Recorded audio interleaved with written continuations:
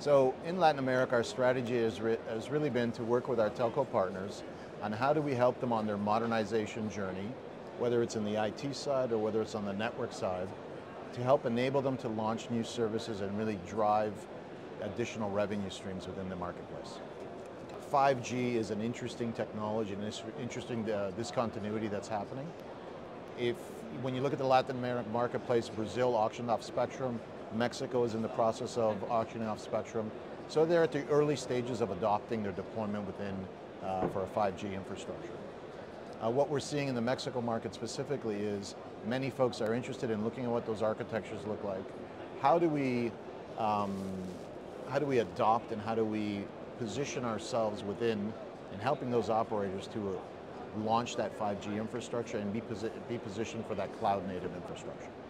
From a platform standpoint, Red Hat is really trying to help enable the modernization of the equipment, of the network equipment, by providing a platform that our customers can modernize on top of. On the network side, what we find is many of the people are working with us on our OpenShift container platform to really look at how can they use that cloud native technology and work with the equipment providers and the cloud native function providers to be able to adopt and absorb that into this new network model paradigm.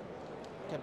Yeah, when we look at artificial intelligence, this is not a new thing for a lot of the service providers. They've been using predictive AI, whether it's in their CRM, whether it's in their customer support bases, really to try to understand the customer understand the customer a little bit better. What's changing now is the entire generative AI model. And really, what we see is generative AI is going to be many different pools of data where there's going to be a lot of generative AI that's going to be used and learned for the customer. And the important thing is ensuring that you have a platform that will enable the AI, regardless of which AI solution that you have.